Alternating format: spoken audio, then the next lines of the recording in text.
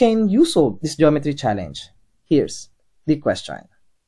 Let's begin with a quarter circle and let's draw a rectangle inside of it, wherein this segment measures 3 centimeters and this segment measures 6 centimeters. Then our goal in this question is to find the area of the shaded region.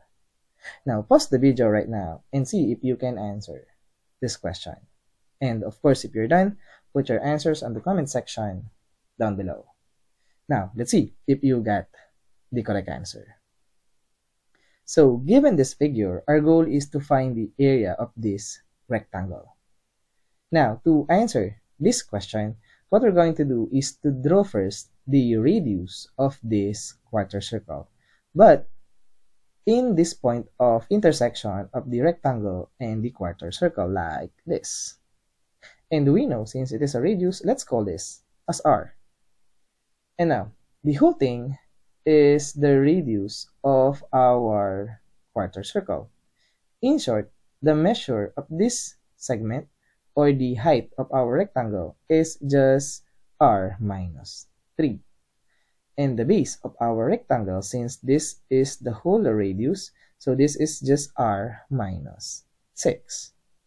Alright, now we can now find the area of this rectangle. This is just the product of the base and the height, which is r minus 3 multiplied by r minus 6.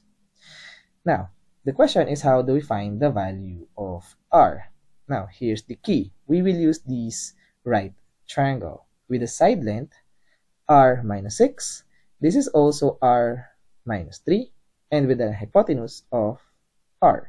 So using Pythagorean theorem, we have a squared plus b squared equals c squared. We can let a with their sides. So a and b are the legs of this right triangle, and the c is the hypotenuse.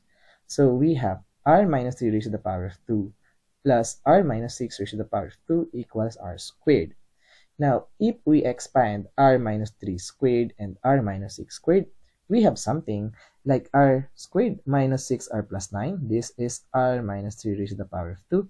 And we have plus r squared minus 12r plus 36. This is the expansion of r minus 6 raised to the power of 2. Then bring down r squared. Now, let's focus on this result. And what we're going to do is to subtract r squared on both sides to eliminate these r squareds. So we have here r squared minus 6r plus 9 minus 12r plus 36 equals 0. Now let's combine like terms. Negative 6r minus 12r, this is just negative 18r. And the 9 plus 36 is just 45. So let's focus on this quadratic equation in terms of r. And this quadratic equation is not hard to factor, because if we think of this 45 is just negative 3 times negative 15. And if we add negative 15 and 3, we have negative 18. So we can factor this quadratic equation as r minus 3 multiplied by r minus 15. And of course, this is equal to 0, so at least one of them must be equal to 0. So we found two values for r. The first one is r equals 3, and the other r is 15. So we found two possible values for r. Now the question is, which one is correct value for r? So let's analyze the figure. Now we know the legs of this right triangle, or the base and the height of this rectangle, cannot be equal to 0 or cannot be a negative number. So r cannot be equal to 3, because 3 minus 3 is 0, 3 minus 6 is negative 3. So r equals 3 is not part of our solution. R equals 3 cannot be the length of the radius of our quarter circle. Therefore, the only valid value for r is equal to 15 centimeters. So this is the value of r, or the radius of this quarter circle.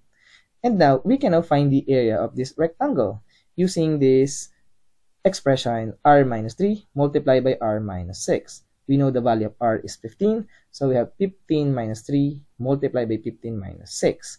15 minus 3 is 12, 15 minus 6 is 9, 12 times 9 is 108. Therefore, the area of the rectangle is 108 square centimeters. Therefore, given this figure, the area of the shaded region is simply equal to 108 square centimeters. And as always, we are done.